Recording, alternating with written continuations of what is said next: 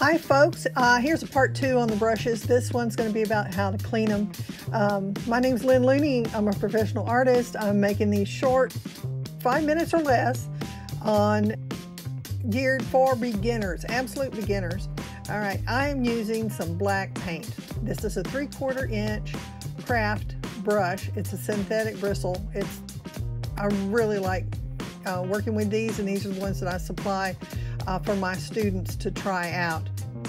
Now, I've got several containers of water anytime I'm painting. The first one is for the strong rinse of the color off the brush.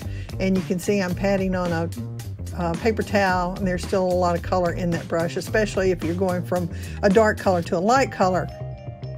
A lot of times I'll have several brushes of the same size, and I'll keep one going with dark colors, one going with light colors.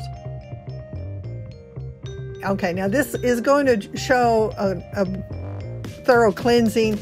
This is actually what you do at the end of the day after you're finished painting. What you want to do is clean them thoroughly, and what I'm trying to illustrate is whenever you think it's clean, it's not. There's still some paint in there, and in time it'll accumulate and it will cause those bristles to spread.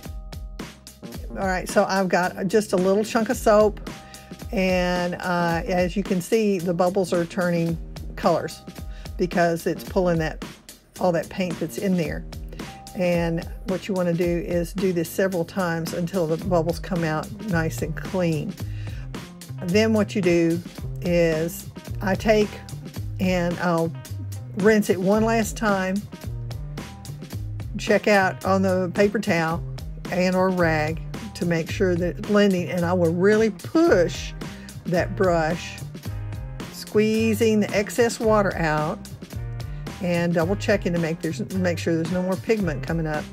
And then I will just stroke the brush across the soap, maybe once or twice, and no more than that, just for sizing. When you buy brand new brushes, you'll notice that they'll be stiff. They've got a sizing that they've been dipped in to make sure that they keep their shape. And that's what I'm doing right here, is reshaping the bristles. See, they're nice and straight. And then don't set them upright to dry.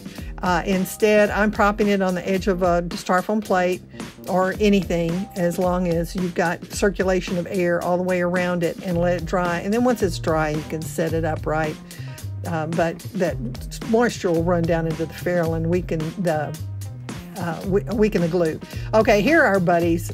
This is from the previous one. I was showing what not to do, and some of these are beyond repair. The two on the right, it's stiff with paint.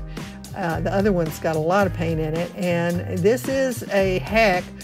There are products at the art store that you can use, but if you don't have an art store handy, which we don't, in a little small town in rural Tennessee, Murphy's Oil Soap works really pretty good. Use a tomato paste can or something that's very narrow, because you use this full strength, you don't dilute it, and you put just enough in there to cover the bristles, and they're usually stiff, so they're not going to splay, they're not going to bend, and you leave that 24 to 48 hours, and most times it will lift that paint out of there, and then you wash them, clear the soap. So the next tutorial is going to be about paints. And each one I'm trying to keep within 5 minutes. If you've got questions, if there's something you want to hear or see specifically, by all means, please put down in the comments, and subscribe. Hit that little bell icon and you'll be notified every time I put one of these things up. Plus, check out some of my other videos. I've got some lengthy ones on how-tos, both in acrylic and watercolor, and I'll be adding to those weekly. I hope. That's the intent. Thanks for watching.